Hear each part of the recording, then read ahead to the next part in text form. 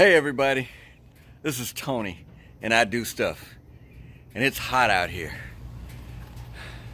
My hedges need to be trimmed as well as my tree. Don't think I have to worry about trimming this one.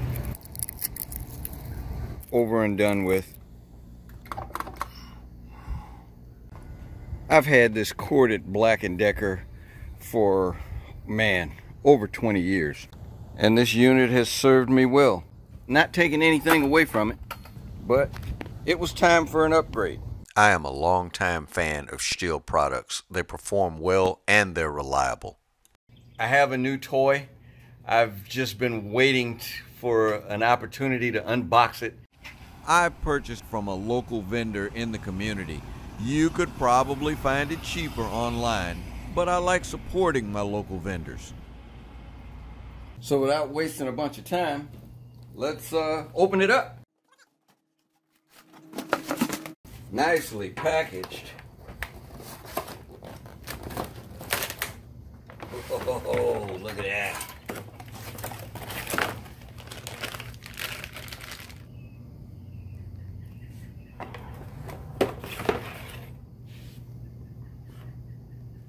I am going to consume this manual in its entirety, put the battery on charge, and when I come back, we're going to put this sucker to the test. See you in a little bit.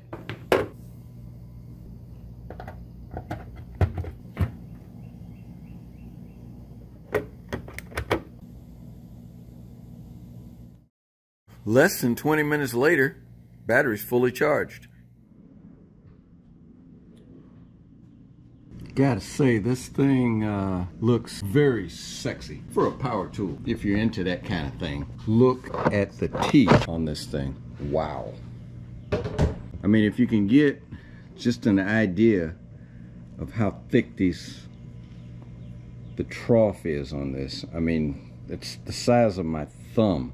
Here's my old Black & Decker. Significant difference. And if you wanted to compare the length, it's about a 20.5-inch cut compared to a 15.5, almost 16-inch cut.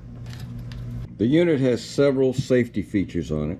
It's got a trigger, it's got an ergo latch, so they call it, and it's got a trigger lock that can be actuated from either side, whether you're right-handed or left-handed. But you can't pull the trigger until you actuate that latch. There's also a latch up front, and it has a switch on it. So you basically got to have your hand up here on this latch, unlock this, and back here, all at the same time to get this thing to run. And the battery compartment has a safety latch on it too.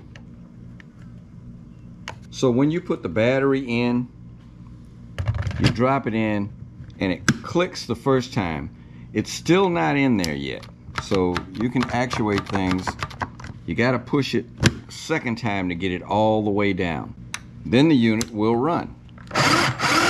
Either one of these that you let go, whether it be the front or the rear, either one of these will stop the unit from running.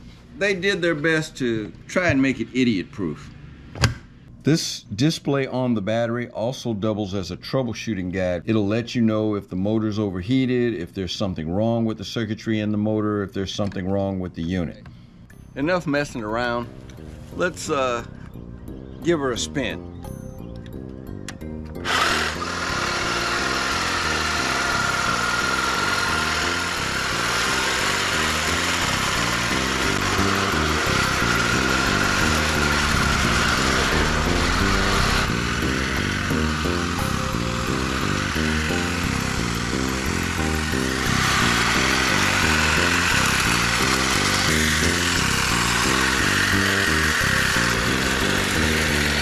Nope.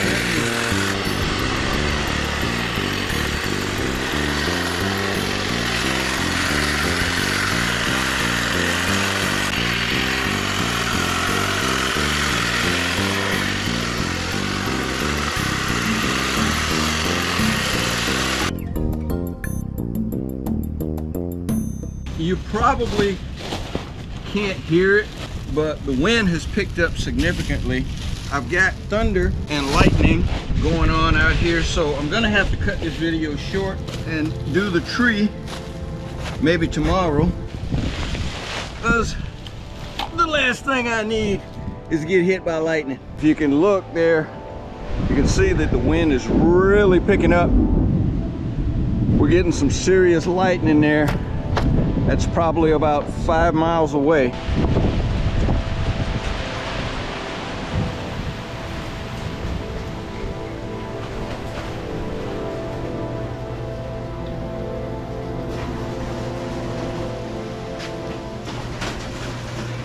The garage door doesn't want to close because the sensors keep getting hit with rain.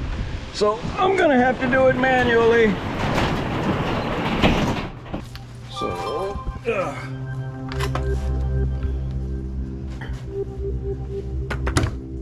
this was a surprise. My neighbor delivered this by accident, so she says. Every now and then for her, I do something, you know, maybe fix the toilet or something minor like that, and she just feels like she has to repay me.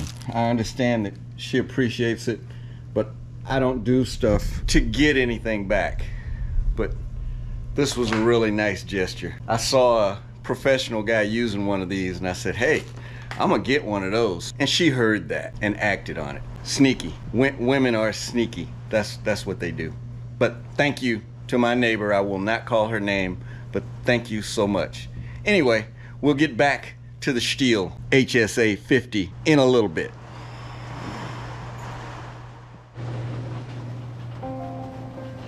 Next day, it's still hot out here.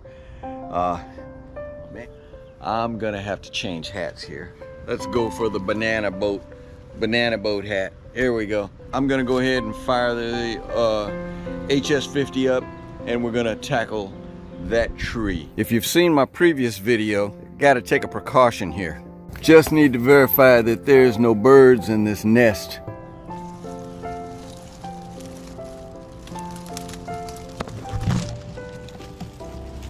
Okay, looks like the nest is empty.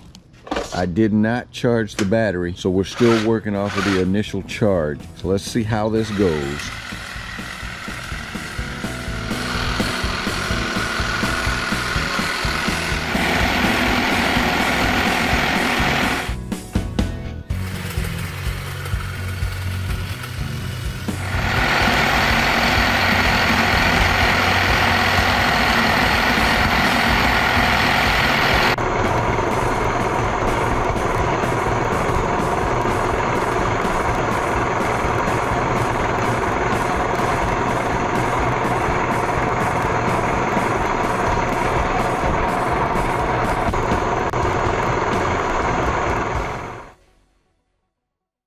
It's really hard to describe how well this trimmer cuts. If I had to sum it up in one word, addictive. The trimmer cuts so well that it makes you want to continue to cut, just more and more.